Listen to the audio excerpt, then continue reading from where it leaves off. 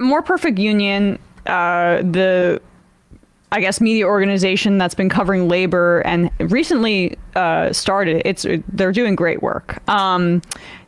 They're not just confining themselves to, you know, say the UAW or Starbucks, Workers United, or things like that. I've been seeing they're covering the unionization and labor issues as it relates to college sports, also as it relates to the unsafe turf that NFL players are playing on, which is causing more injuries, but NFL owners refuse to address it. And so then they're also dipping their toes into reality TV and some of the exploitative practices of reality shows like Love is Blind. And I watched this season.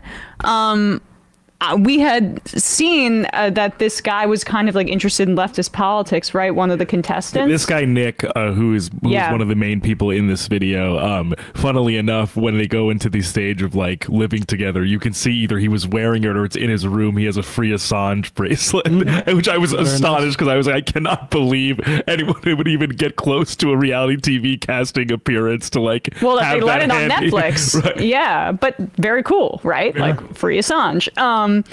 Anyway, so he, I guess, spoke in part about his experience to More Perfect Union and how he was like basically psychologically manipulated and paid very little money. And like the contract terms here, I think are really important because I be honest, I watched the first episode of the newest season and I just can't again because it really is garbage. Yeah. But this put the nail in the coffin. Like I can't watch that show anymore after seeing and especially like this, because I did watch the season that this guy is on, and the way that this couple was portrayed, it was. And the way it's sort of served up as sort of red meat for people just to dissect people as personalities. I mean, it's not, you know, and there's all the stuff going on with Nickelodeon right now, the expose and stuff like, this is an important thing to actually, for America to be confronting about the way it's been distracted itself for the last, few decades. And I'll just add even more context. Much of reality TV came out of the writer's strike. Correct. Came out of anti-labor practices. Like I enjoy the Real Housewives because they're already independently wealthy and I don't feel as bad about like some of the stuff that is portrayed, but a lot of this other reality stuff where it's just random people, man, it doesn't sit right with you as we start to kind of like unpack what reality TV really was structured to do, which was inherently anti-labor. Yep. I'm done. Hey. No, I'm done. I'm a little tired of hearing. Okay, should we not play this? I'm done filming because I realized kind of what had happened. They didn't tell me she had a panic attack. They didn't tell me anything. But they knew all. Yeah, I just almost accepted the abuse and the exploitation because I found Danielle.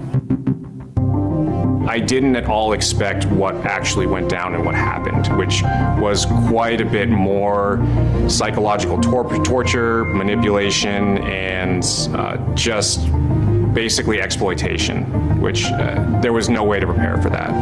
A lawsuit was the last thing that I wanted. This is the last place I saw myself being when I started this process. They are in control of every element of your life. You're put in a hotel room and you don't have a key.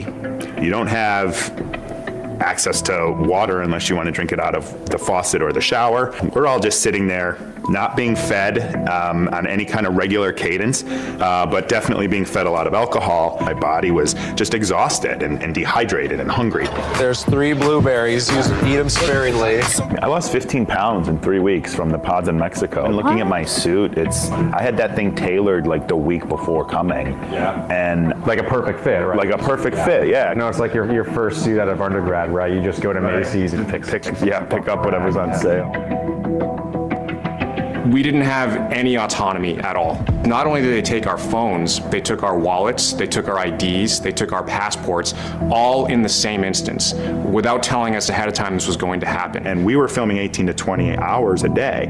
The only time we weren't being filmed was when the union crews swapped out for a new crew because they had met their maximum for the day. You never see daylight unless you're allowed to use the bathroom, which is a trailer outside. They keep you in the state where you really have no idea how much time has transpired.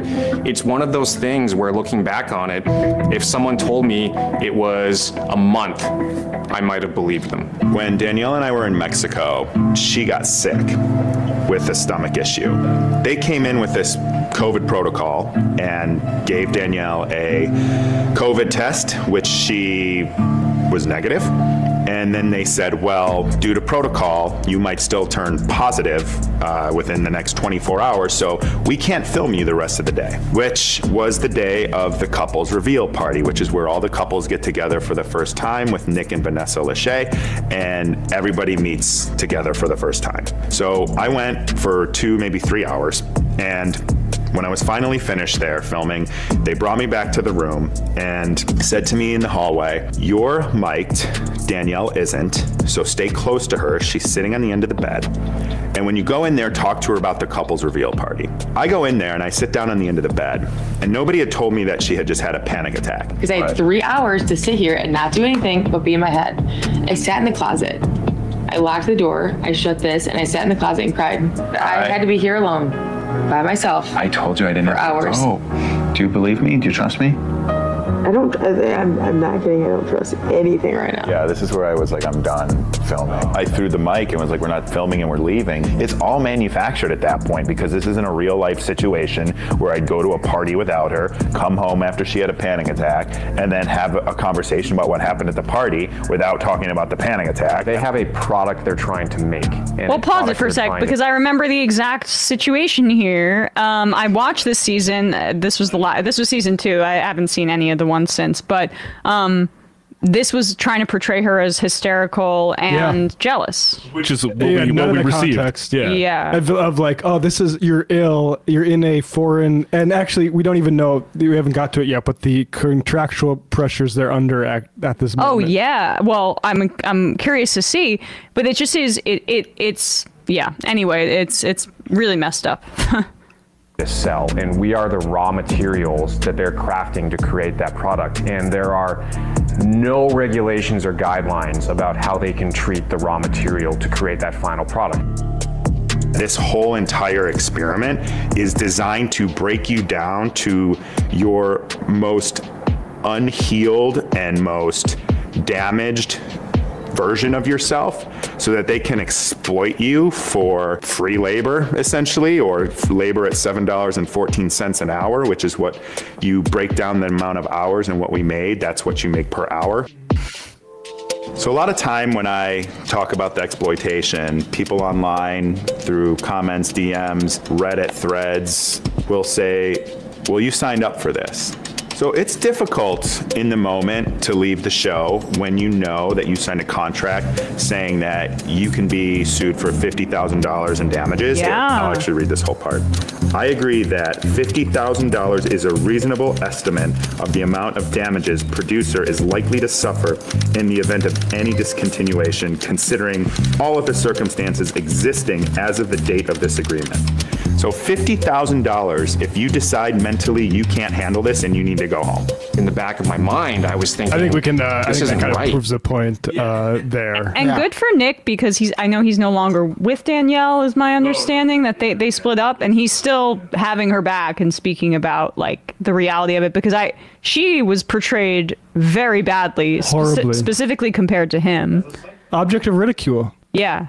Right, there to be mocked for that season. For Netflix investors. And for us, and as like having that sort of like air of like, you know, oh, like a crazy hysterical woman, just without any context of like what conditions might be making her act this way. Right. As opposed to just being, oh, she's jealous, she's anxious, like look at her going insane and having a meltdown. Right. All right. I've never seen this particular episode or season, but you know, when I was watching this, I was thinking about how, you know, I don't think it really connects to people, but there's a reason why a lot of reality TV stars, like when their season is over or whatever, you see them like doing anything and everything they can, like the random endorsement deal. A lot of them do like late night, like nightclub appearances, because that's a big thing. It matches with sort of like what a lot of reality TV shows are about right, DJing, things like that, because they made nothing off the show.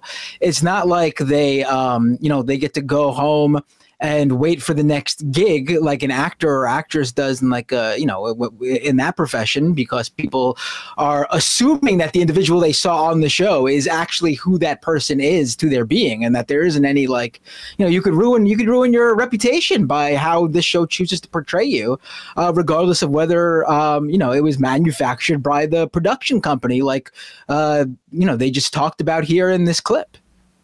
Yeah, and part of the problem too is that I was a big fan of Jersey Shore when I was a teenager, right? And you look back on that now, they also were filmed. They had no privacy. There were cameras in the rooms when they would have sex with each other. The only place there was no cameras were the bathroom, and they were there for weeks on end. No phones, no contact with the outside world, just alcohol, partying, and together and being together, which created like abusive situations. Like the Ronnie and Sam relationship was abusive, and they just kept filming that.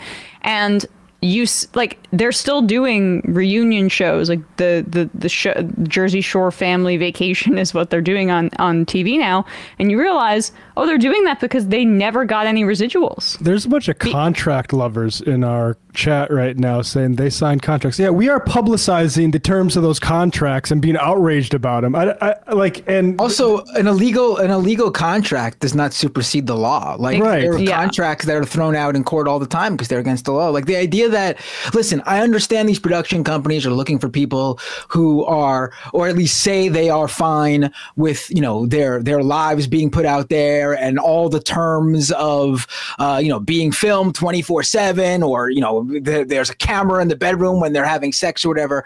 But still, there is basic, employment laws, worker or labor laws, and they should have the right to, regardless of agreeing to this stuff, if at a point it gets too much for them, they should have a right to just say, I need a break or I need to stop without being charged $50,000. Yeah, I can't believe like a producer. I'm a producer. I am a media producer. The idea that I would make a term, write up a term sheet like that and make somebody sign it, I'd rather walk off a bridge, honestly. That's so disgusting.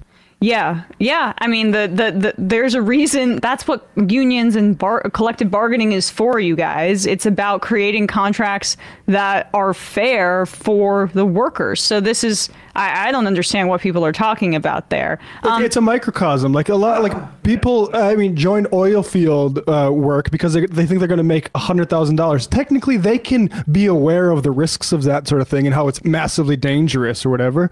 But does that mean all of a sudden, like, okay, well, you knew the risks of doing that dirty job. Now, like, you can die. Or should we actually care about people who are forced to labor for capitalists? And like, I'm not saying it's the exact.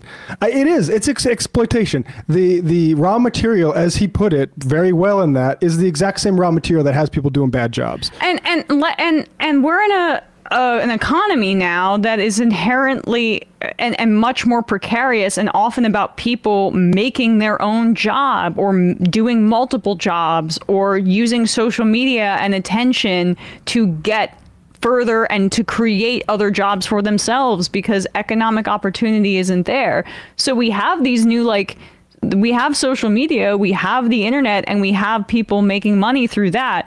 And you're going to begrudge people who go on a show that maybe will give them a little more followers and more economic opportunity in the future.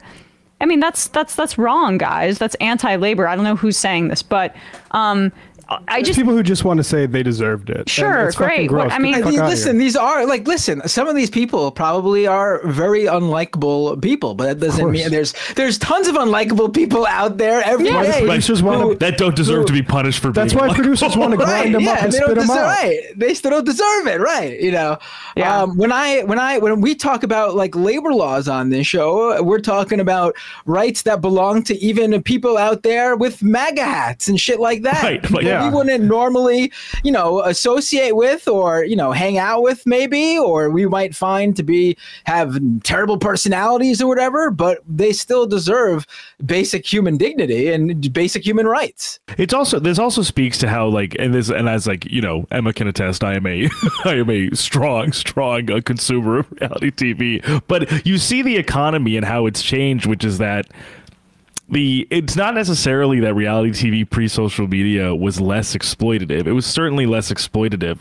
I mean, excuse me, it was not certainly less exploitative. They actually probably did more experimenting. Like, I don't know if everyone remembers that kids show where they let all these children try to like develop a society together, and it basically became like a Lord of the Flies situation. That sounds like MILF Island, which is a parody on 30 Rock. There was like less fettering, I would say, in terms of that, and that they just tried this shit with no brakes or no guardrails.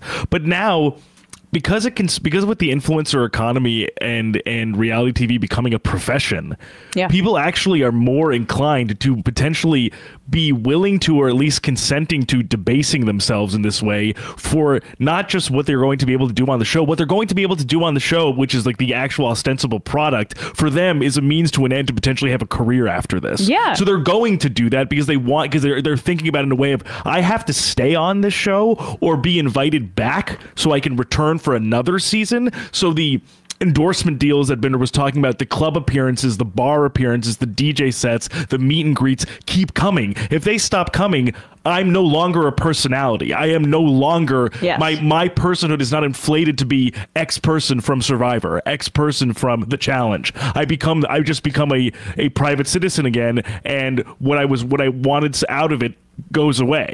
And so producers and the companies can absolutely hold that over, whether it's in voluntary or voluntary.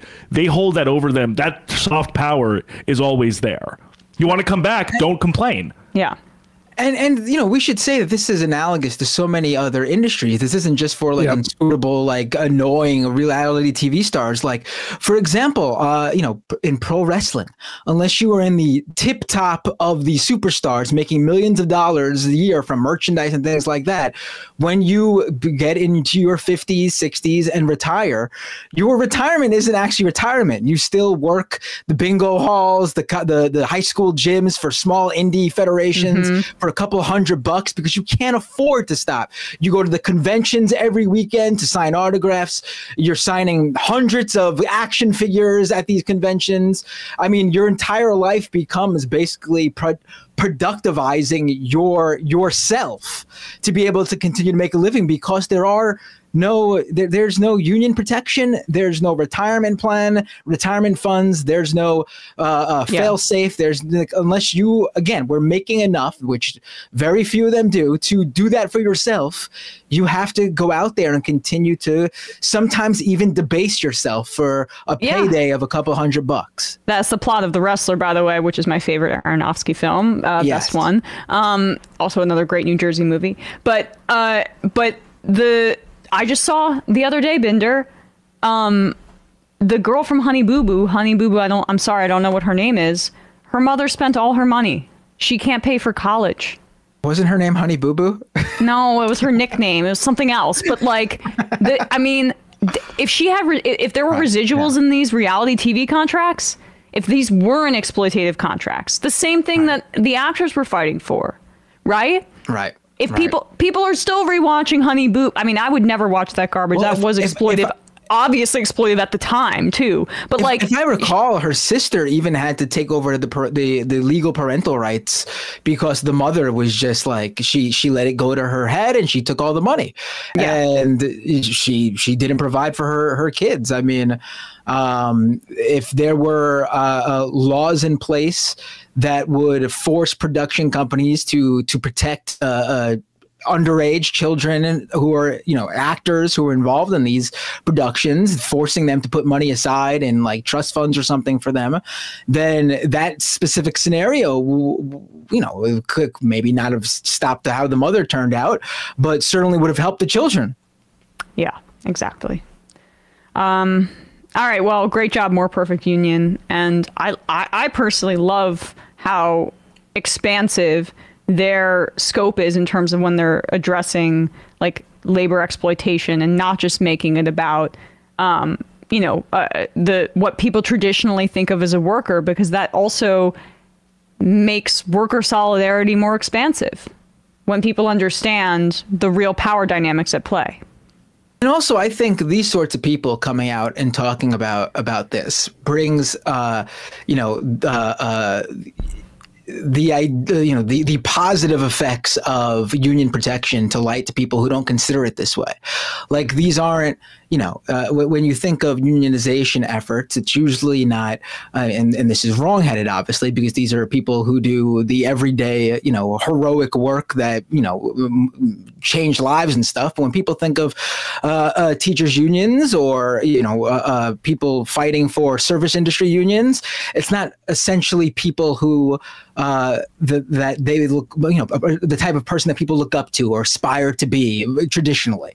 But when you got people with a platform who people look at as like, oh, I'm a fan of theirs, or I'm whether it be in the entertainment industry and sports, that idea of solidarity, I think, shines through in a way that only comes from that direction. Again, it's unfortunate it is that way, but that's just how people are. Yep. All right, guys. I'm sorry. No more time for calls. I apologize. We went long in the first half. Gonna read some IMs and get out of here. Bullprog, Minnesota legislators are tackling parents exploiting their kids on social media too. Yeah, I saw that. That's good.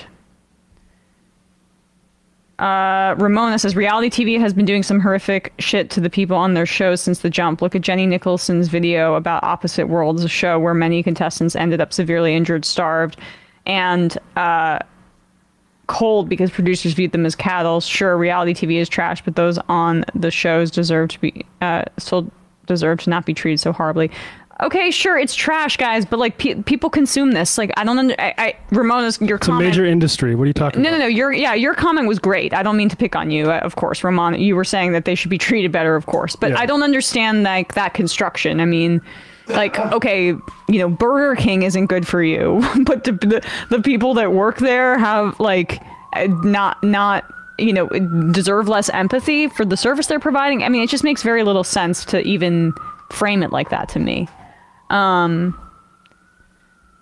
Harry from Munich says, even just not being allowed to drink non-alcoholic would put over the line for me. All the know your limits talk should have been made it clear how bad it is to make people to get drunker than they want to be. But they want people very drunk because it helps honestly I mean, you know what it is do you ever see that Onion Sex House? No. They did a fake reality show called Sex House. That's and funny. Literally, like, the people get there and it's like there's no food in any of the refrigerator, it's just alcohol. It's like, oh, actually that is not that far off. Oh, it's not. Oh my god.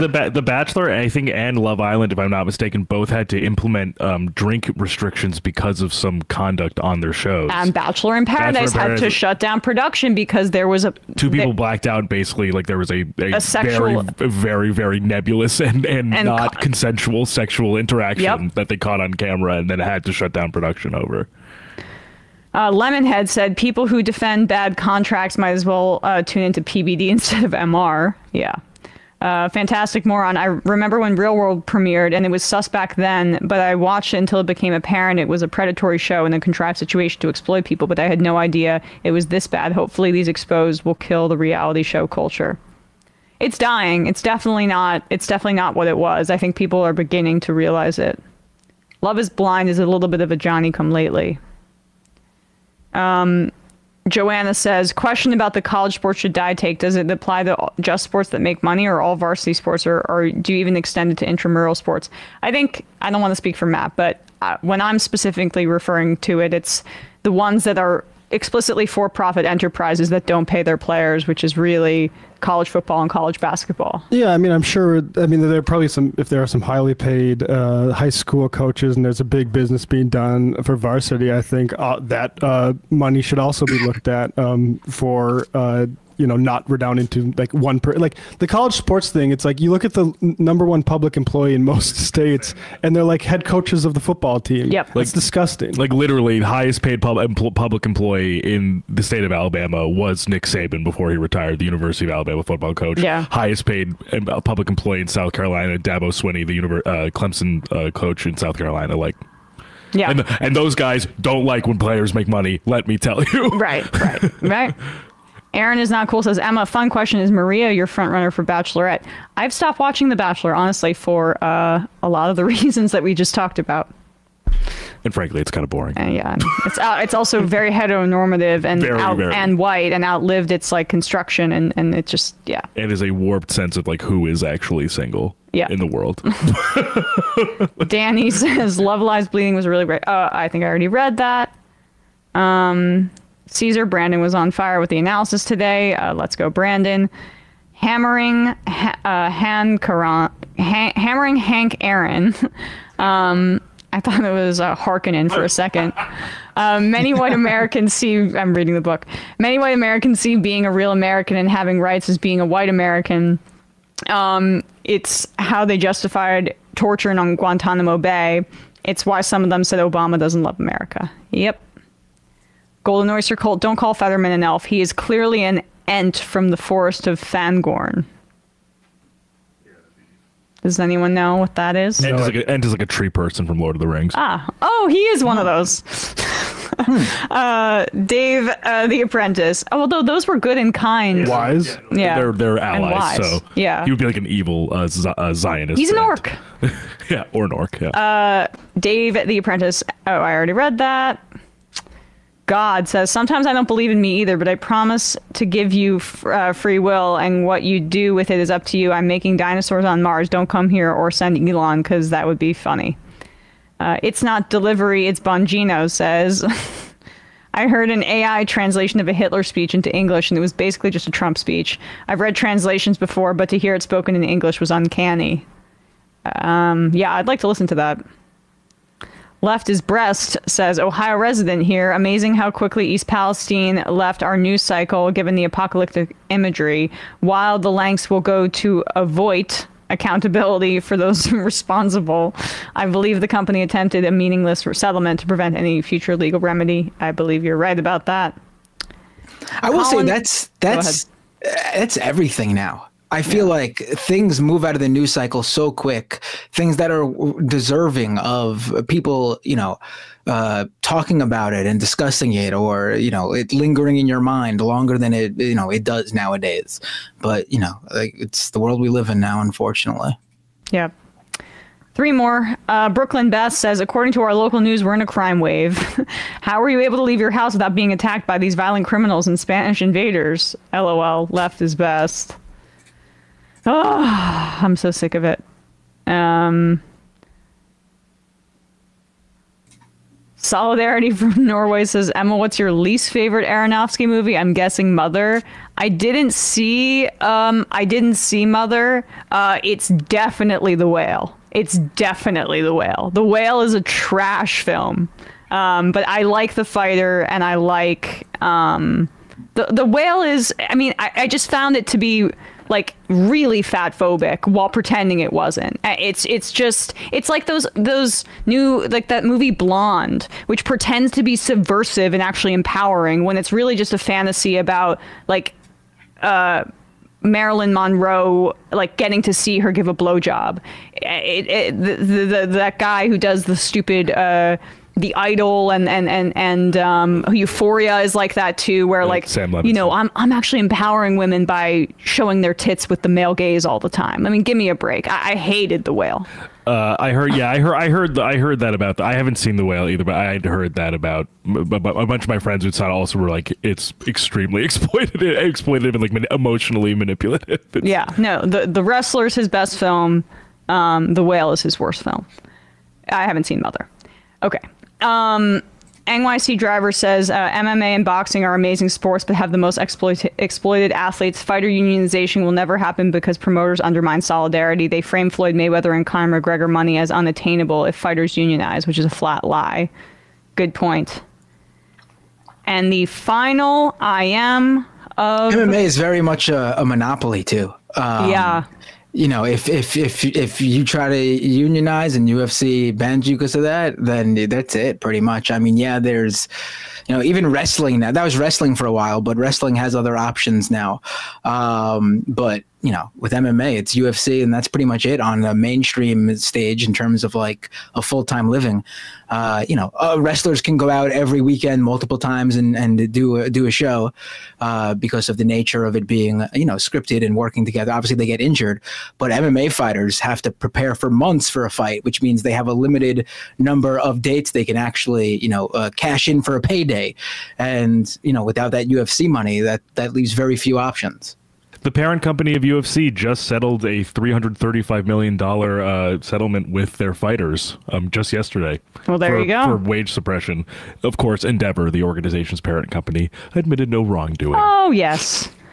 And the final IM of the day, Lemonhead. A lot of people, even good people, want to believe that they will never sign a contract that exploits them, that they're smarter than that, but they've rarely ever been put in these situations. The ignorance only empowers employers. More Perfect Union is doing good work here.